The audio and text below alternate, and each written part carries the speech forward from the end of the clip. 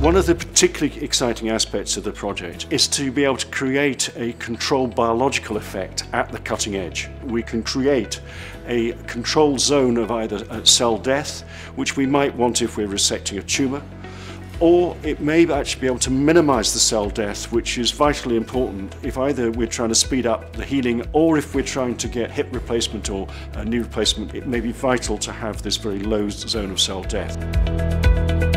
So here in Southampton, our theme was multi-scale mechanobiology. So we wanted to understand the mechanobiology of ultrasonic surgical cutting tools from the large scale, so looking at tissues, right down to the smaller scale, looking at cells and the effect of these tools on cell mechanobiology. We're also able to design a highly innovative test method called the image-based ultrasonic shaking test to obtain the mechanical properties of tissues and frequencies relevant to ultrasonic cutting. And these properties are very important when you want to perform numerical simulation of ultrasonic cutting. We're also working on understanding the longer-term response of cells to ultrasounds, and that's in strong collaboration with Birmingham because they have the knowledge on the biological side.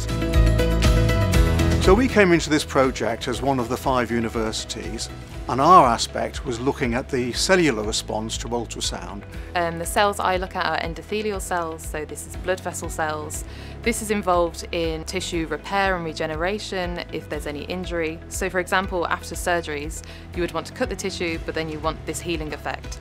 So seeing how my cells affect to ultrasound will help us see what frequency we can use in these surgical devices, or if we have a frequency, what surgery will be best used for this device. The main finding of my project is the novel device for ultrasonic exposure of osteoblasts on implant mimicking titanium surfaces. This will allow us to study the potential of ultrasound in bone healing around titanium implants.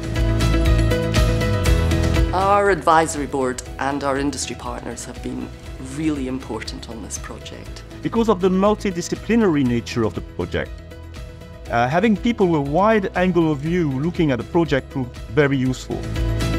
This project has benefited patients. It's improved quality of life. We brought about developing an ultrasonic device that we understand from the cellular response, how it affects the soft tissues, the hard tissues, how healing takes place, and also how it benefits the overall progress of the operation.